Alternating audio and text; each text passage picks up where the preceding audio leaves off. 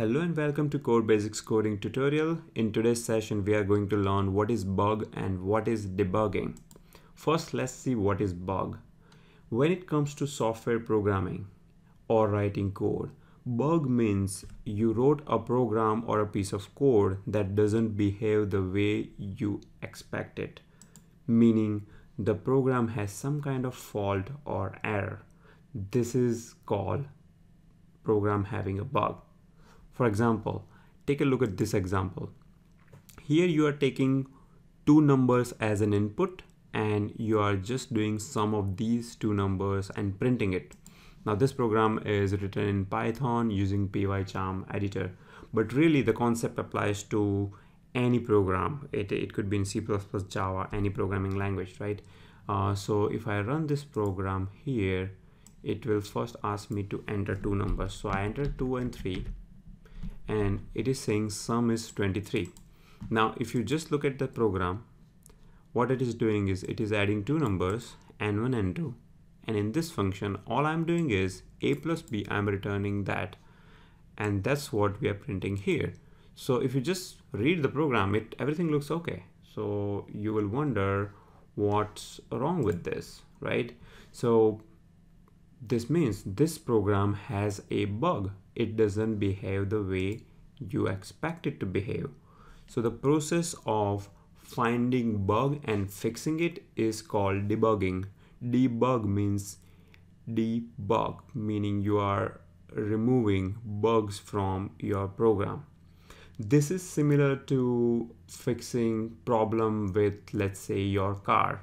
You're driving your car and car has problem and it's not working or it is making some weird sound. You will take it to a mechanic, and in the garage the mechanic will open the car, he will examine different parts and do different tests, and he will figure out what is wrong. Similarly, this program is not behaving well, so I have to kind of dig into it, analyze the every step of execution, and watch all the variables and all kind of programming states that are corresponding to that execution, and then eventually figure out what's going wrong.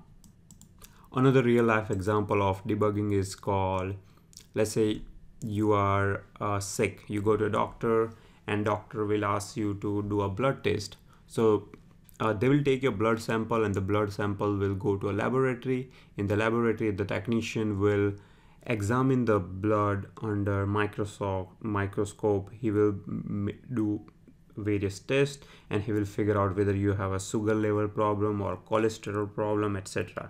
So debugging is similar. It's basically using a debugger. You are trying to find a problem within a program that is not behaving well.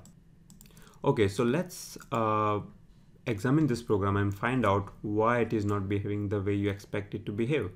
Now, right now I'm using pycharm editor. You can use Microsoft Visual Studio or Eclipse, whatever editor you are familiar with. These editors are also called IDE, meaning Integrated Development Environment, which allows you to write the code as well as debug it. Okay, so here in pycharm I will click on this icon. You see there is a bug icon here, so this means I'm debugging it. Now before I debug it, I have set a breakpoint here.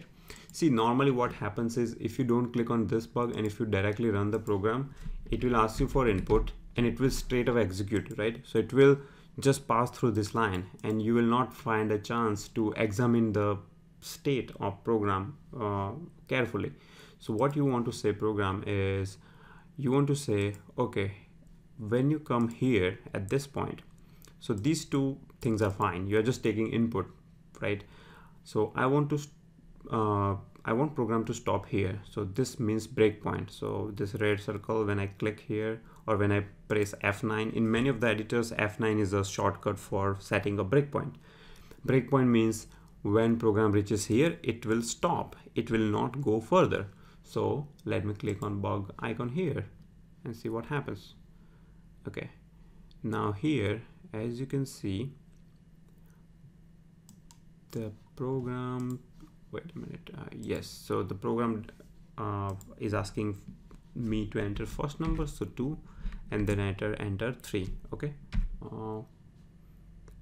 I have to use, there are two concepts here, like step over and step into, meaning go to the next line or go inside the function. I want to go inside this add number function and see what's going on. So you use this option, F11 or step into. When you do that, it goes inside the add number function. Now here, one thing you notice is A and B are in quotes, meaning they are strings. Okay, also if you go here, let me find out the variable. Okay, I'm going to move this back to the down because that's more convenient. Okay, so if you look at this pan here it says variable A and B. So this panel is variables panel. It shows all the local variables in your function, and 2 and 3 are strings actually. Now when I say next, you see S is 23, because what it is doing is it is just adding two strings together, right? So that's what the problem is. The problem is that you are adding two strings instead of adding two numbers. So now what you need to do is, now I know what is the problem. The problem is we are not adding two numbers, we are adding two strings. Okay, so when you say next, naturally it is printing as 23. Okay, cool. So that's why you got the output of 23 here. Okay, so what I need to do is I need to convert these two numbers into integer. So when I took it from the console, they were strings. So when I do n1 is equal to int n1, what it is doing is converting a string into integer. Then n2 is equal to int n2.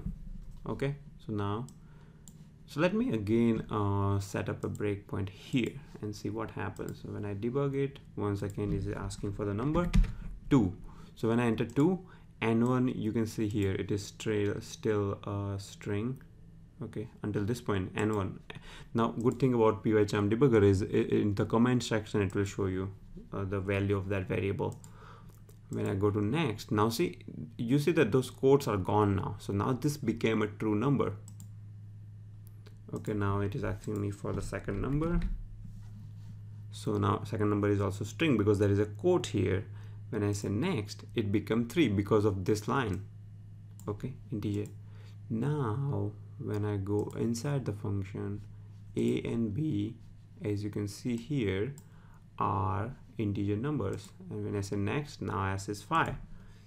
So when I run it, now the sum is 5. So now it's behaving the way I expect it to behave. So I just found a bug in the code and fixed it. Okay, that was all about what is bug and debugging. Thank you very much for watching.